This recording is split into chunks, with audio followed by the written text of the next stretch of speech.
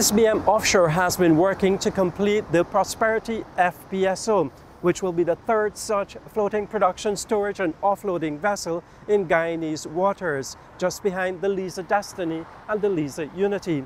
Once installed, the Prosperity FPSO will be able to produce some 220,000 barrels of oil per day, and it will be able to store some 2 million barrels of crude oil.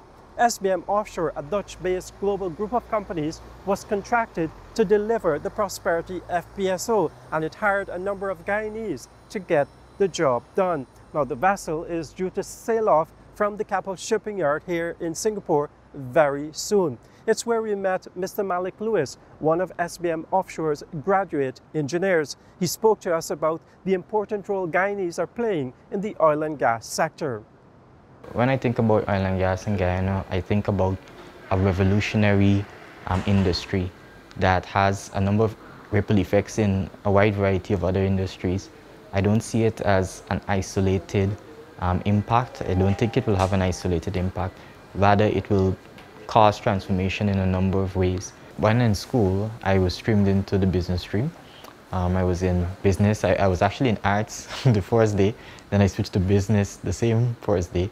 And then after graduating, I ended up getting convinced to try engineering as the final path. Well, before oil started, I was at the asphalt plant. I worked with the Demerara Harbour Bridge Corporation for 2 years. And then I got the call from SBM after going through a very rigorous interview process. SBM came into the picture when my aunt sent me a very interesting newspaper clipping that spoke about SBM Offshore looking for trainees for a graduate engineering program. And I mean, I had no intention of joining the oil and gas at that time because I thought that, you know, you would have had to work offshore and it would have been challenging. But then I decided to, you know, go for it. And it was interesting because as the more I learned about the companies, the more I wanted to be there. And then when they finally gave me the call, I was ready to you know, venture into that new path. Not regretfully, of course. Engineering helped me to go down a path that was quite interesting because in civil you have procurement, you have construction engineering, you have structural engineering, you have, you know, all the things that, you know, we interact with daily in society, roads, bridges, buildings, and it exposed me to a world that I thoroughly enjoyed and helped me, you know, as I progressed onto different paths, because currently I'm no longer in engineering, I'm in supply chain, but I think the groundwork that was laid for me then helped to prepare me to where I am now and what I'm doing now. For me, I started off in the project controls department, so that focused on managing various aspects of the project, materials, the plan as well as the costs. And so I was involved in a number of exercises with the project team, project controls team, to help, you know, keep those variables in line. And then I also, at a particular portion of time, was involved in visiting GOXI and Infab and checking the progress of their fabrications locally in Guyana.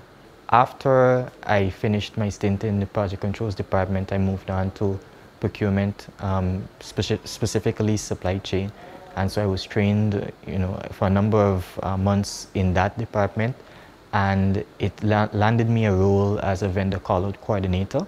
And that role resulted in me having to come to Singapore to meet the vendors, to assist with activities here on site. I have a lot to do with Prosperity because my current role, vendor call-out coordinator, is to ensure that the vendors are coordinated for the offshore phase on the Prosperity project.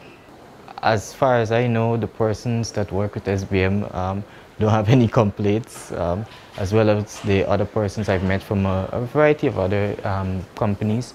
They're glad for the opportunity to travel, they're glad for the experiences, they're glad that they can practice their engineering in a way that they never thought possible, and so it has really been beneficial for them entering into a whole new world. Personally, I am delighted, I am glad. I think I am in the best industry that will help to gear Guyana towards greater. And so I am very privileged, I'm blessed, I'm honored to be in this role. Supply chain management focuses on meeting the direct needs of the project. whatever the needs may be in terms of services and equipment, materials, supply chain is involved in that process of, ensuring that that need is met from the initial request to the delivery, to all of the processes in line, to meeting with the vendors and coordinating those activities for ensuring that what we need is reached on time.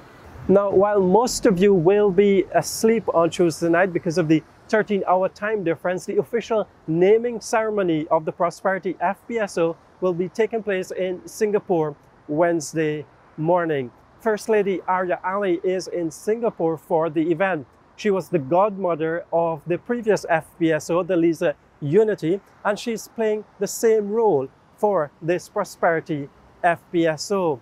In her speech, she's expected to talk about the significance of that name, Prosperity, and what increased production offshore Guyana will mean for the country and